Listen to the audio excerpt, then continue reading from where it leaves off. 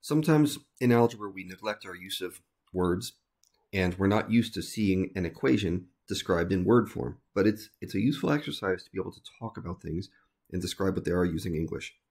So in this example, look what it's saying. It's saying suppose you have a function f of x, okay, defined as this thing, and another function g of x defined as this thing.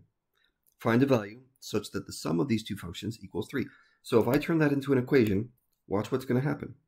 This is simply saying f of x plus g of x equals 3. That's all this thing is saying, and it says figure out what x is. Well, f of x is 10x plus 6. G of x is 2 times 4 minus 8x, right? And the sum of those two equals 3. So now we've got ourselves an algebra equation.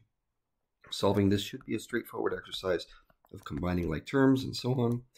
Distributing the multiplication in this case, so 2 times 4 is 8. 2 times negative 8, negative 16. And now I keep on going. 10x and negative 16x are going to combine to make negative 6x. 6 and 8 combine to make 14. See, this is getting simpler pretty fast. I can add 6x to each side. That'll be nice. So I get 6x plus 3, then I subtract 3 from each side. I get 11 equals 6x, which means 11 divided by 6 equals x. Sometimes you will also get fractions as your answer, and that's okay. It's not your fault, it's the person who made the equation. In this case, if x equals 11 over 6, then the sum of these two equations, or these two functions, will be 3.